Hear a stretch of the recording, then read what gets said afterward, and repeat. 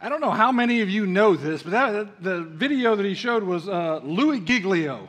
Louis Giglio was maybe the premier speaker in the United States that traveled around and did different large conferences for probably 10 years. Not many guys get Louis Giglio to open up for them. I think we're all right here at Catalyst. I'm going to have to step my game up a little bit. I didn't realize it was Louis Giglio that he was using, so I'm going to see what I can come up with here. But one of the things he talked about was like just how big we realize God is, and when we recognize the size, when we recognize how small we are in comparison, it's easy to miss the things that we miss, so we're going to point out that today. And one of the things I want to do today is I want to introduce you to a new God. Normally when you hear this at a church, you should run. You should leave the building. You should not stay there at all. But one of the things we like to do here at Catalyst is we want to make sure we are introducing the world to the real Jesus, one person at a time, and we are being disciples who are making disciples of Jesus. And to do that, there are sort of three parts in this. There are your head, there are your hands, and there are your feet. And one of the things, like when we're all standing here and you're all looking in one direction and one person's giving all the information, we're helping grow your head. We're giving you knowledge you can use, you can take with you, you can chew on it, and then hopefully start applying it to your lives where your hands show up, right? And then if you're serving here, this is one of the things that you use. You can use your hands, and you're serving people, and you're caring for people. Your feet, that is done outside of the building. So I hope that you come here today, and we are helping to train your head, and we're giving you opportunities for those who are serving with your hands, but your feet we'll talk about a little bit more later. As the months move on, or as the sermon series move on, and we'll see that God wants to give us an opportunity for that. So we're looking here, we're going to be in John chapter 8 today. If you got your Bibles, you want to open them up there, your phones, or we'll have it on the scripture or the scene for you here. But we are looking in one of four letters written by Matthew, Mark, Luke, or John. These are known as the Gospels. We're looking at one of the four letters, and one of the four letters here, we're looking in John, is written, and what's going on here is I want you to realize how these letters came to be. No one was keeping a daily journal. These guys weren't journalers, right? Like they weren't writing like, Jesus went out and walked on water today. Make sure to tell someone about that. Like they weren't writing these things down as they went. After Jesus left, I'm guessing they got together, the Holy Spirit was involved, and they were like, we should probably write down some of the experiences that we saw Jesus have with people, that we had with Jesus, because a ton of people did not get to experience Jesus in the way that we did. So they wrote down different experiences they had with Jesus so that we, thousands of years later, could understand Jesus, and the people there could also understand Jesus. And when these Gospels were written, Matthew, Mark, Luke, and John, when they were written, Matthew was trying to reach a certain people group. Mark was reaching a different people group. And then Luke and John, everyone tries reaching a different people group. Like when you go to talk to your friends about Jesus, when you go talk to your family members, your coworkers, people on sports teams, you're trying to reach them. So you're going to tell them experiences you've had with Jesus, what he's done in your life. Also, maybe you'll remember a couple of the experiences out of here that you're like, okay, this one will relate to them very well. This one they wouldn't get so much, so I'm not going to use this one. And that's what happened when they put these letters together, is they started putting those in there, and as they put those in there, people started understanding things a little bit better there. So we're going to be here in John chapter 8. To understand what's going on here, we've got to understand just before this, in John chapter 7, he starts going into Jerusalem, and he's there, and there are these festivals that are going on. And because the festivals are going on, there are just a ton of people in Jerusalem. So Jesus stays outside of Jerusalem, and he stays and the Mount of Olives. Let me see if I can get here, okay? And to understand that, we got to understand what's going on, where he's coming from, but also to understand what John, the writer, is trying to do with the people here. We've got to understand what's going on in their times. So all of them believed in multiple gods. The only people who believed in one God was the Jewish people, and everybody thought they were stupid. But everybody believed in multiple gods. So the people the gods that they were believing in play into what's going on here. And one of the gods we're going to introduce you to today is Apollo. And we got this here on the screen, if we can get it there. No. Okay. No. There it is. Okay, we're figuring it out. This is Apollo. This is what, from Hercules? Anybody else watch Hercules? Like, see, we watched that together. That was from a different one. Some of you guys got that. If you didn't, it's your fault. But anyways, we have Apollo and his twin sister, Artemis. And Apollo, being that his father is Zeus, has all of these magnificent, wonderful powers. And these powers, one of the powers is that he brings light to the earth. So he's not in charge of the sun, but he drags the sun across the sky so that every day can start anew. He also is given the power of healing, which he gave to his son, Asclepius. So they got all these different gods. They have all these different powers. And this here, when we're talking about Apollo, we see that this is the one that we're going to talk about today. In Jesus chapter 8, he starts referencing what's going on, and he starts making these I am statements. And these I am statements, we need to get right. Because Jesus is explaining to us, he's giving us insight into who he really is that some of us just don't pick up on, right? We think we know who people are from a distance. Like, how many of the people, I've seen interviews with people, and they're like, everybody sees me, they see me as this actor, this character. But that's not my name. Like, there are some actors that I've seen that did such a good job in their shows that everybody hates them because they acted the part. But they're like, that's not who I am. I was just acting the part. Jesus here is telling us who he really is. And we've got to understand that what's going on, because what he's trying to do here and the things that he's referencing here help us understand thousands of years later, but we don't completely get it. Like, if those of us who were alive for 9/11, if I said 9/11 changed the world, if I asked you where you were on 9/11, you know exactly where you were on 9/11. 2,000 years from now, I mean, even just with the generation that wasn't alive for 9/11, it's not as powerful to them as it is to the rest of us. Imagine 2,000 years from now what they're missing. So this is what's happening. Every time we pick up Scripture, we're missing some things that are buried in the Scripture that we should know, or that they knew, and will help us understand the story a little bit more. So Apollo was Caesar Augustus's favorite god. He was the most important god for Caesar Augustus. He made Apollo's birthday his own birthday. He was like, my man, we're celebrating birthdays on the same day. We're going to have fun. You and me, Apollo, we're hanging out. So he makes it on the same day, September 23rd. We start looking, it's like, okay, September, that's sort of when some Jewish festivals start taking place. And we see that this is sort of, the timing is lining up for what's about to happen here in John chapter 8. It's lining up with Apollo and his birthday and how important Apollo is. And he's the god of light because he drags the sun across the sky every day. So as we pick this up, Jesus in John chapter 7 starts walking in to Jerusalem. He walks in from the temple. I think this gives you a good point of reference. I want to put up this picture here. This is a picture from the Mount of Olives into the temple. If you see the gold dome there, that is the Dome of the Rock. It's the second most holy place for all of Islam. That is exactly where the temple was. They built it right on top of where the temple was in Jerusalem. So you see, like, you can walk in there pretty easily. So Jesus stayed essentially right outside of the city, and he walked in every morning. So it wasn't like it took him days to walk there or anything. It took him maybe an hour to walk in there. We all walked from here, the Mount of Olives. We walked into Jerusalem on this day.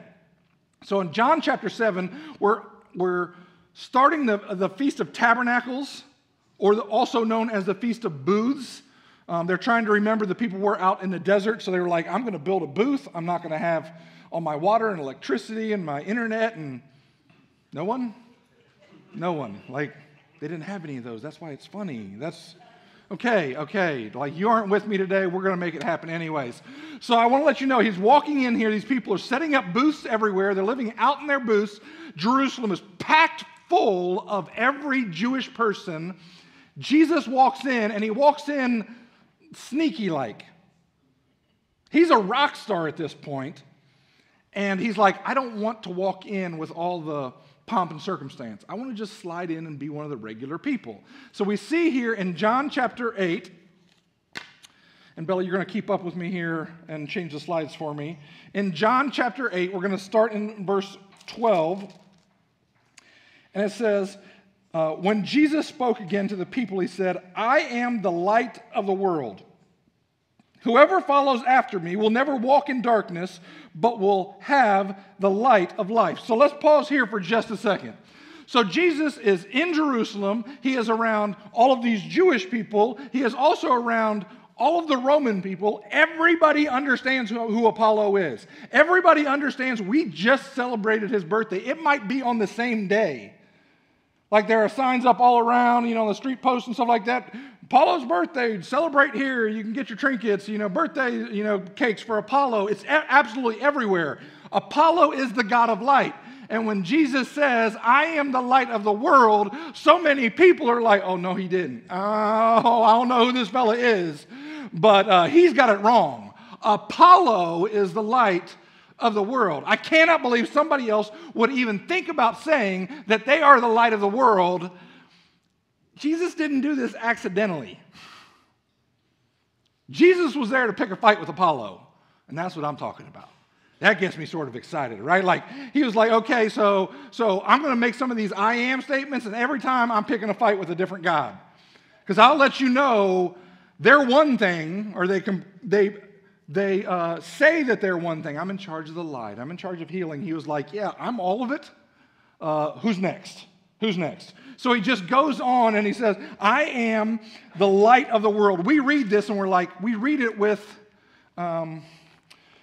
hindsight, right? We read it already knowing that Jesus is the light of the world, obviously. So what's happening here is so many things that you start reading, you start understanding about Scripture, you start realizing that Christians didn't invent this saying. They just stole the good stuff.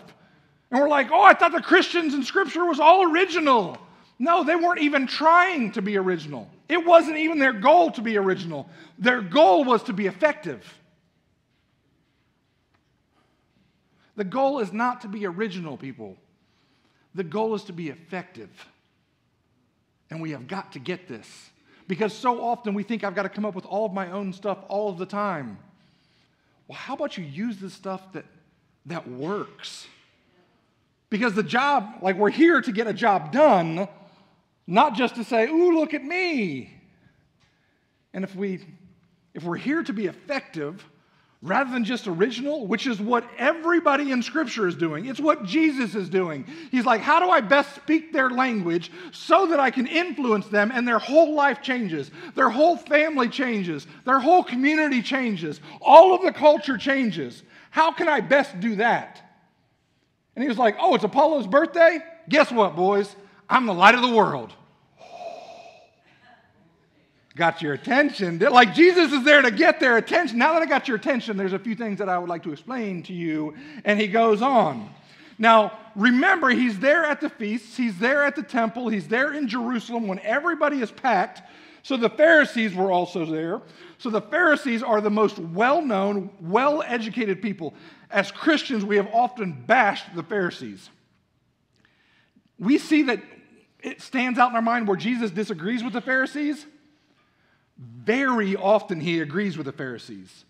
We don't see it because he doesn't point it out. But very often he agrees with the Pharisees. We just see when they disagree. So the Pharisees challenged him. Here you are appearing as your own witness. Your testimony is not valid. And Jesus answered, even if I testify on my own behalf, my testimony is valid. For I know where I came from and where I am going, but you have no idea where I come from or where I am going. You judge by human standards. I pass on judgment on no one. So let's stop here for just a second. There's a few things that are like, should jump out at you. If they aren't, I want to point them out for you. So the Pharisees are saying, in their law, you could not convict anyone. You could not prove anything by one witness. You had to have multiple. So they're saying, it's just you. No one believes you. He was like, aha, it's not just me. It's not just me. And he goes on here. But then he says, even if I testify on my own behalf, my testimony is valid, for I know where I came from and where I am going. The Pharisees, the ones who were in charge of teaching everybody, making sure everybody was a good Jewish boy and girl, that they knew all the scriptures, which they knew so well, they did such a good job with that, had no idea God was standing in front of them. I mean, does that ever happen today? Does it ever happen today to where we're like, we miss when God's trying to speak to us? But I was at service on Sunday, and I raised my hand during worship. Oh, that's fantastic. I'm still trying to speak to you, and you're not listening. I'm still trying to use Scripture to speak to you. I'm still trying to use your friends to speak to you. I'm speaking to you somehow from a voice within, and you're still not getting it. The Pharisees were like, they were there to protect and make sure that their people did not walk away from God. They're staring God in the eyes and miss it. Maybe that just still happens to me every once in a while, not to you, but it seems like I miss it sometimes when it's right in front of me. Verse 15, you judge by human standards, and I pass judgment on no one. Jesus here says he passes judgment on no one. Who will you see when you arrive at the pearly gates in heaven? If you're a good Catholic, you would say, Peter. That's what they tell you. Scripture tells us, Jesus. While Jesus is on earth, his job is not to judge people. After Jesus ascends again, his job is to judge people. So if it's not Jesus' job to judge people, is it our job to judge people? I feel like no. I feel like it's not our job to judge people. It is my job to love you, to care for you. When you ask, hey, Scott, what do you think about this? And how am I doing this here? I will share with you. But I'm not just going around bashing people over the head, letting them know you're doing this wrong, you're doing this wrong, and doing this wrong. It's not my job. My job is to love you and to tell you what I know when you ask for it. Jesus said, it is not my job. I judge no one. But if I do judge, my decisions are right because I am not alone. So let's go back to Apollo here for a second.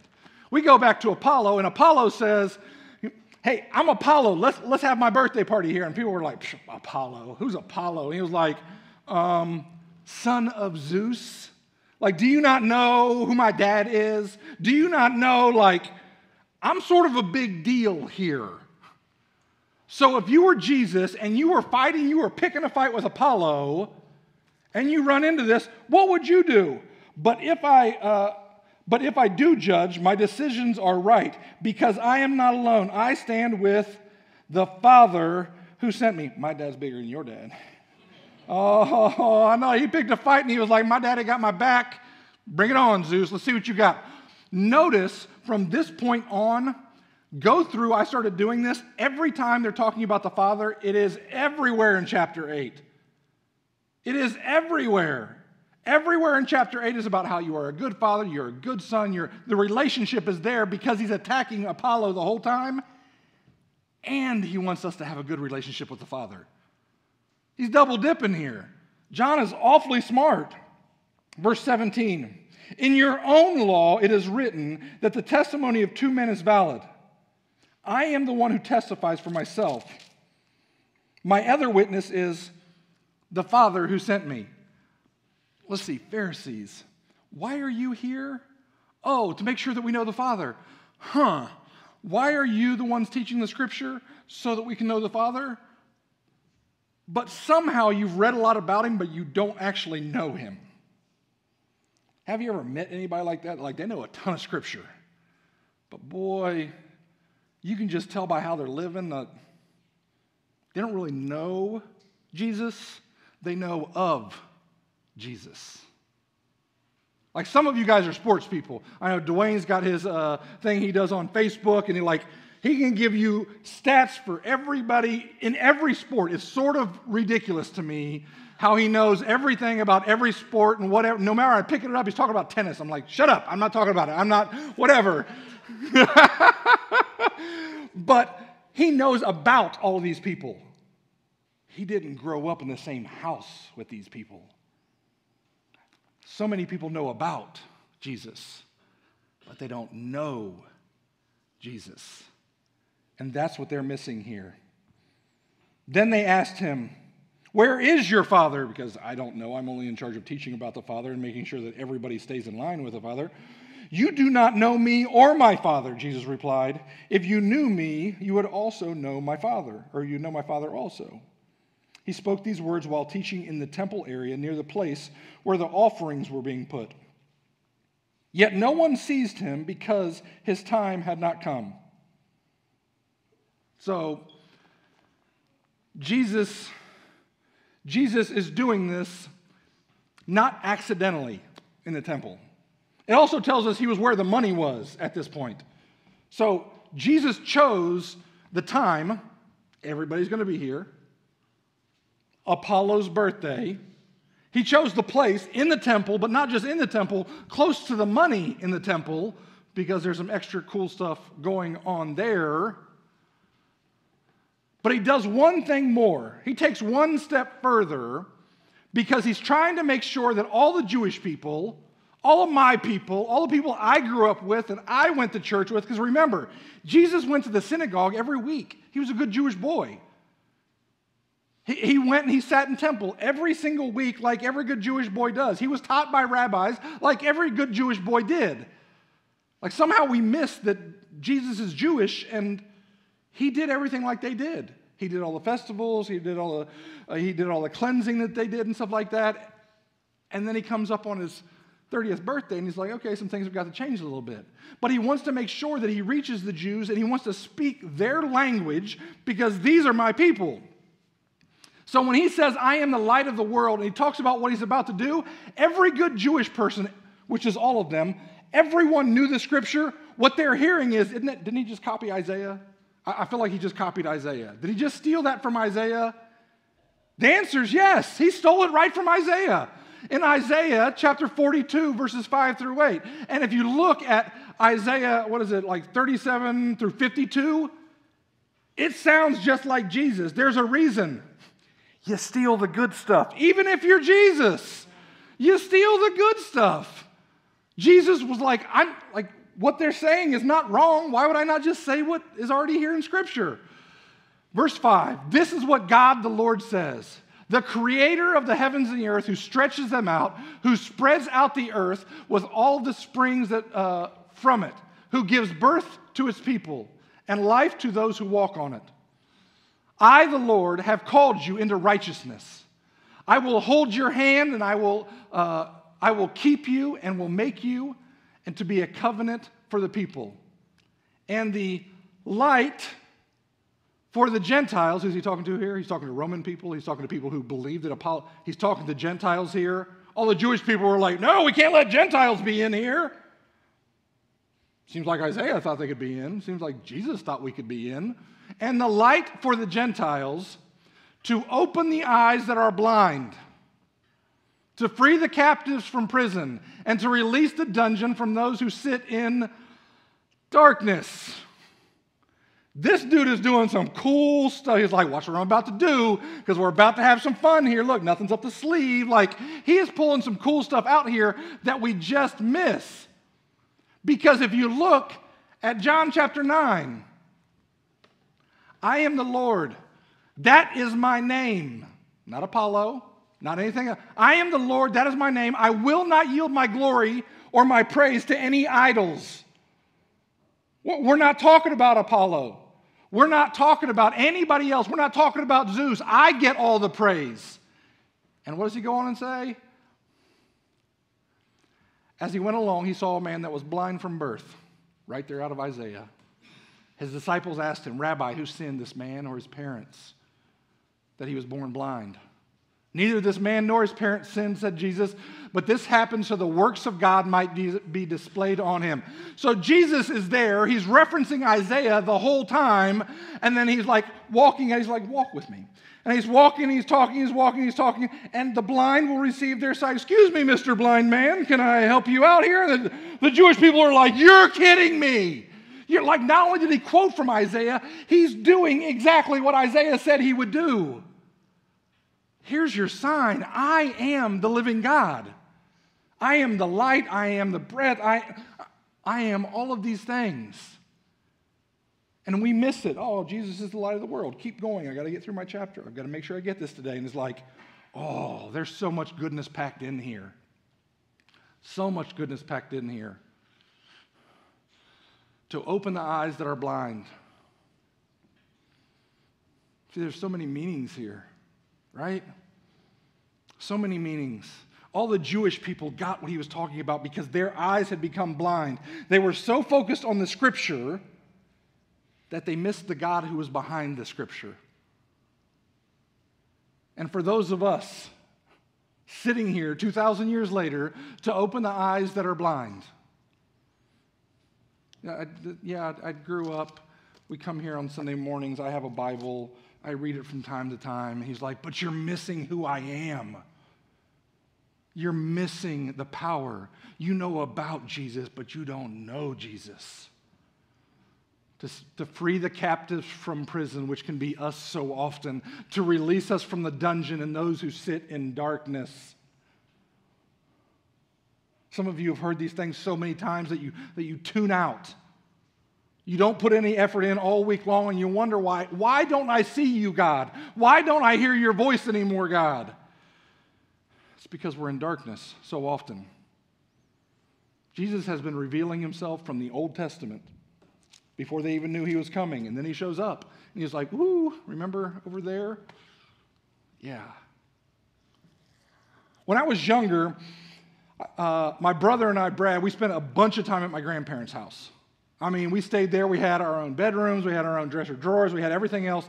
And it was like a 3-bedroom, bath and a half townhouse. And we would go upstairs, and my grandfather had the TV room, right? Like, that's where the man was. Like, you had 2 recliners. There weren't any couches. There was no colorful things in there. And thinking back now, there was a picture of, like, my great-great-grandfather, like a war picture. I'm like, oh, this was his man room. Oh, yes, this was great. So we would stay over there, and the older I get, the more I realize this. He's like, Scott, can you run downstairs and grab us some ice cream? Or can you run downstairs? Like I got my girls now. I forgot my phone upstairs. Can you run upstairs? Because you do it a little bit better than I do these days, right?